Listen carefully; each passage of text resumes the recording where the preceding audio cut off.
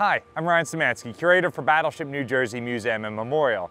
And today we're going to talk about my favorite part of the dry dock. That is the caisson behind me here. The caisson is one of the most important parts of the dry dock. It keeps the water on the outside.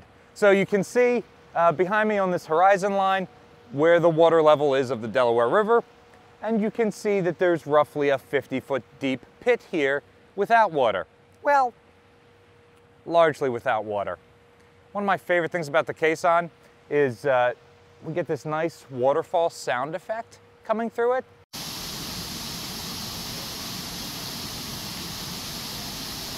That's great to have a Battleship Zen garden for those days when you get bad news like we've just found 3 nautical miles or 18,000 linear feet of caulk on the ship, or the shell plating at the bow in an 80-foot long section is wasted away to 1/4 inch. It's nice to have a Zen garden to go to relax. So, besides how does a curator relax, today we're going to talk about how the caisson works for the dry dock. I've dry docked a couple ships in my time, floating dry docks, ship lifts, even marine railways, but this is the first time I've put a ship in a graving dock. The assumption is that the door to the dry dock, the caisson, would be hinged in some way, whether it flips up or turns out or is multiple pieces. That's what you would expect, right?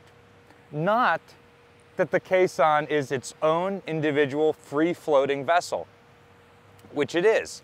So, if I wanted to remove the battleship from dry dock, which I do want to do in a couple of weeks, what you would do is you would flood the dry dock with about 37 million gallons of water. That will equalize the level inside the dry dock with the river behind us. At that point, the pressure of the river is no longer holding the caisson against its gasket. Yeah, that's right. The only thing holding this caisson in place is the water pressure on the outside pressing it up against the entrance to the caisson. That's wild. So once the caisson is no longer being pushed against the gasket, then you can pump it out or dewater it. The caisson is filled with water right now to have it sitting that deep. So you pump it out and it's going to rise up so that it will float, just like any other vessel. Now, the cool thing about the caisson is that it is keystone shaped. In fact, the entire dry dock is keystone shaped. It's 114 feet wide at the bottom, 144 feet wide at the top. And that keystone shape means that as the caisson floats away, if it was just straight walled, it would stay in contact with the wall the entire time. But since it is keystone shaped, as the caisson floats away, it is separating from the wall so it can now move. At that point, a tugboat has to come, grab the caisson, and then take it to another pier, like Pier 6 behind me over here. You pull out one ship, you bring in the next ship, you bring the caisson back, you flood it so that it starts to sink down into position. You still have to hold it in place with that tugboat.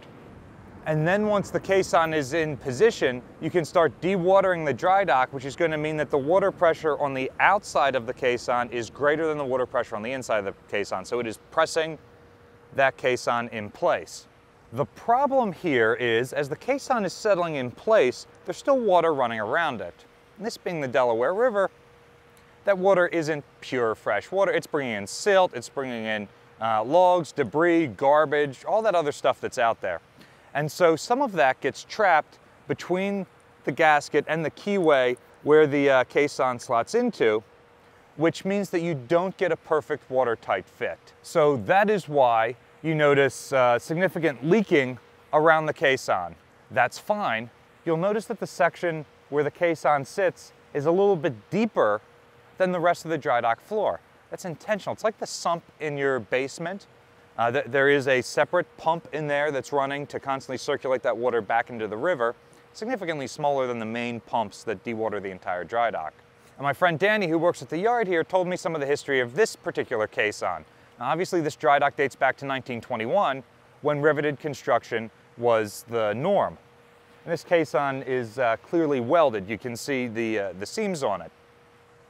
So, when did this caisson get brought in? Apparently the older caisson was worn out right around the time that New York ship shut down in Camden, New Jersey. When that shipyard shut down, a lot of the stuff over there came over to the Philadelphia Navy Yard, which at that time was doing a lot of the SLEP work, Service Life Extension Program, on the aircraft carriers. One of the things that came over was the caisson to one of those dry docks. Now, it was too wide to fit this dry dock, so they cut a chunk out of the middle and then welded it back together. Another interesting fact about the caisson that Danny told me is that it is two-sided. It's got an A side and a B side. So every dry docking, you could flip the caisson, and it works just as fine each way, so that one side is in here dewatered so that you can do maintenance work on it. And then the next time you do it the other way, you can do maintenance work on the opposite side. We don't yet have a final departure date in mid-June, but before we leave, this caisson's going to be taken out of the way, so be sure to stay tuned for an upcoming live stream when the Battleship is towed away. And we'll post all about that on our social media, what the date's going to be, when the live stream's going to happen, all that stuff. So stay tuned for more information on that. And if you want to see this caisson doing its job, be sure to buy tickets for the dry dock tours. There's only a few left for the first couple of weekends in June. There's a link in the description below. Battleship New Jersey receives operating support from the New Jersey Department of State, also from a number of other businesses and private individuals like yourselves. We really appreciate your support. There's a link in the description below if you'd like to donate to support the museum. You can also support us by liking, sharing, and subscribing so more people find out about the museum and our channel. Thanks for watching.